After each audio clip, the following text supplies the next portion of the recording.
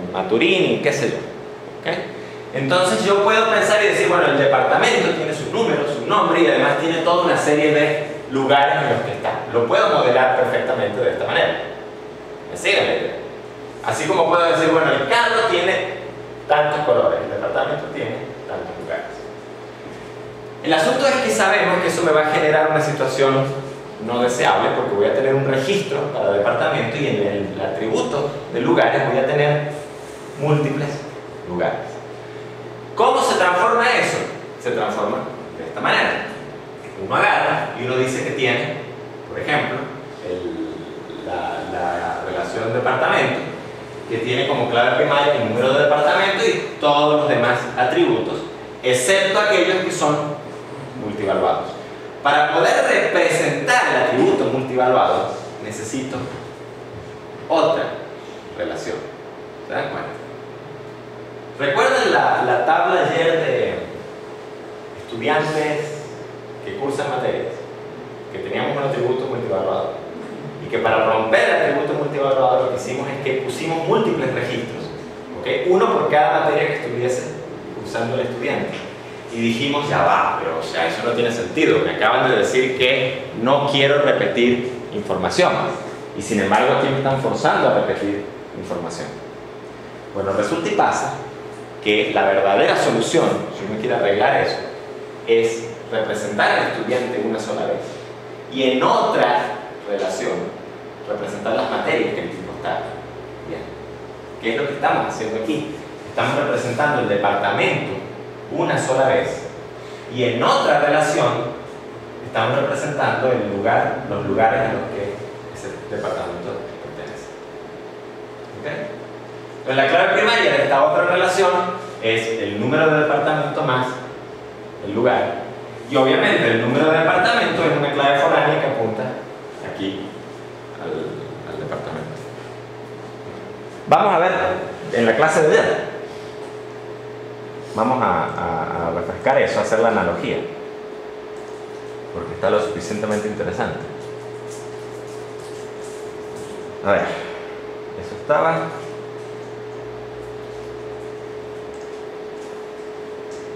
Aquí, ¿verdad? Sí. Fíjense, curso es un atributo multivaluado de estudiante. O sea, es exactamente la misma situación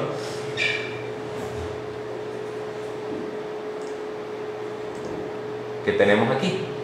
Lugares es un atributo multivaluado de departamento. Aquí generamos una tabla de departamentos y una tabla lugares departamentos. Aquí, si lo piensan un poco, podemos perfectamente generar una tabla de estudiantes que no va a tener esta columna, donde por lo tanto los estudiantes van a salir una sola vez y su clave primaria va a ser la cédula. ¿Okay? O sea, es básicamente esa misma tabla que está ahí arriba, pero sin esta columna. ¿Okay?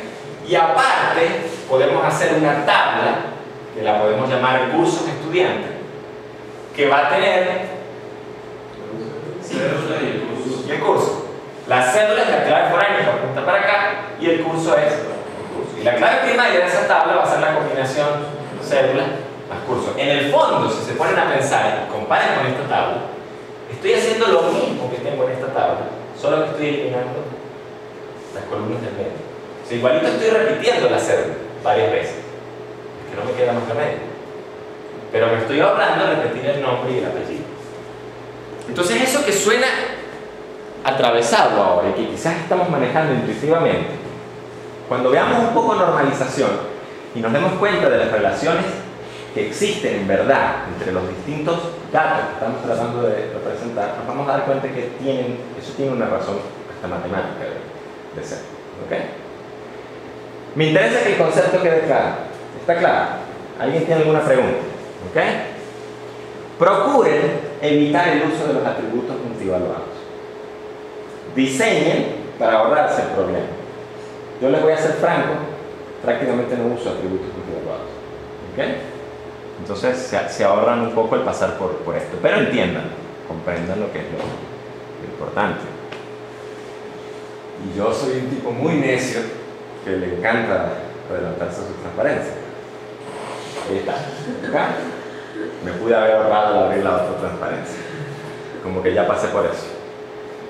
Teníamos ahí arriba la tabla estudiante que tiene curso como atributo multivaluado. Rompimos el atributo multivaluado, eso fue lo que hicimos, ¿ok? Y después la tabla de abajo dijimos no me sirve porque estoy repitiendo nombre y apellido muchas veces. Así que voy a romper la tabla de abajo en una que tenga solo los estudiantes, cédula, nombre y apellido, y en otra que tenga solo curso y cédula, punto. Y la cédula apunta aquí al estudiante. Bien. Ven, eso es lo malo de tener clases al jueves de 4 a 6 y el viernes de 8 a 10. Uno no puede, es muy difícil para mí en la noche los jueves sentarse a ver la transparencia del otro día. ¿Ok? Bien, la breve explicación, definición. Y para cerrar con esta parte de entidad relación, después viene la parte extendida, vienen los vínculos ternarios o enarios. ¿Okay? Entonces recuerden que son nocivos para la salud, recuerden por favor no usarlos. Voy a hacer apuestas de a ver si alguien en este examen me sale con un vínculo ternario. Las voy a hacer. Ok, entonces ¿qué tenemos? Bueno, tenemos departamento, tenemos cliente y tenemos servicio. Si las vemos independientemente sabemos cómo generar la relación departamento, la relación servicio y la relación cliente. Eso realmente no me interesa aquí. Lo que me interesa es representar el vínculo y eso es lo que estoy haciendo aquí. Entonces fíjense que un vínculo binario, muchos a muchos, es una relación que tiene la clave de la tabla de la izquierda y la clave de la tabla de la derecha como clave foráneas. Si tengo un vínculo ternario, lo que voy a tener es una relación que tiene la clave de cada una de las tablas involucradas. ¿Ok? Entonces en este caso tenemos prestas que tiene el número de departamento, que es la clave de departamento, y clave foránea que apunta para acá. Que tiene código de servicio, que resulta ser la clave de servicio, o sea, es clave foránea que apunta a servicio. Y que tiene RIF, que resulta ser la clave de cliente, entonces es clave foránea que apunta para acá. Y que además, si el vínculo enario tiene un conjunto de atributos, pues la relación va a tener un conjunto de atributos. ¿Okay? Y la clave primaria, el principio de esta relación, es la composición de todas las claves foráneas de las relaciones que están uniendo. Si tienen un vínculo de 4, de 5, de lo que sea, es el mismo principio generalizado. No lo usen, por favor. En UML esto se puede hacer. Yo no lo doy realmente cuando hablamos de diagrama de clases porque no me interesa. Se usa muy poco, si es que nunca lo he visto, sinceramente se lo digo. Bueno, es la misma representación, o sea, fíjense que estoy usando explícitamente el rombo, o sea, se está robando la notación del modelo entidad relación. ¿Okay? La única diferencia quizás es que en vez de representar con óvalos los atributos, pues define una clase asociación y represento allí los atributos de la asociación. No usar, por favor. Ahí está la descripción respectiva. Y con eso, si se ponen a pensar, terminamos el modelo de entidad-relación. Pero ahora nos falta la E, la parte de entidad-relación extendido. Y la parte de entidad-relación extendida era la parte que añadía... ¿Qué añadía la parte extendida?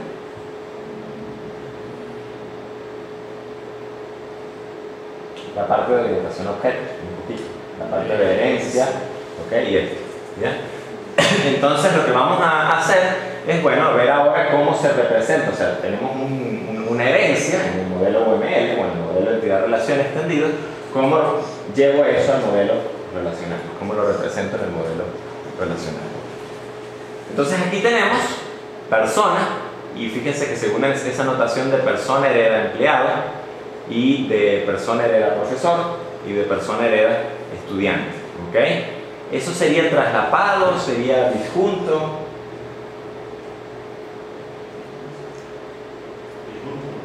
Disjunto.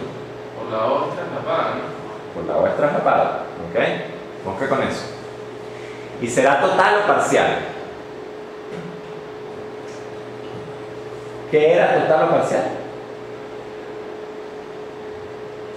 Si es total, ¿será que yo puedo tener una persona sola sin que sea empleado, profesor, estudiante? No, todo lo contrario. Si es total, no la puedes tener. Si es parcial, sí la puedes tener. O sea, si es total, lo que me están diciendo, recuerden eso, es que para yo tener una persona, necesito que esa persona sea o bien un estudiante, o bien un profesor, o bien un empleado, o bien varios, si eso es traslapado disjunto, eso depende. ¿Okay? Pero no puedo tener una persona sola. Y si es parcial, eso significa que yo potencialmente puedo tener una persona sola y además puedo tener una persona que sea estudiante o que sea profesor o que sea empleado, dependiendo de si es traslapado o disjunto. ¿Okay? Pero parcial significa que puedo tener esa persona sola.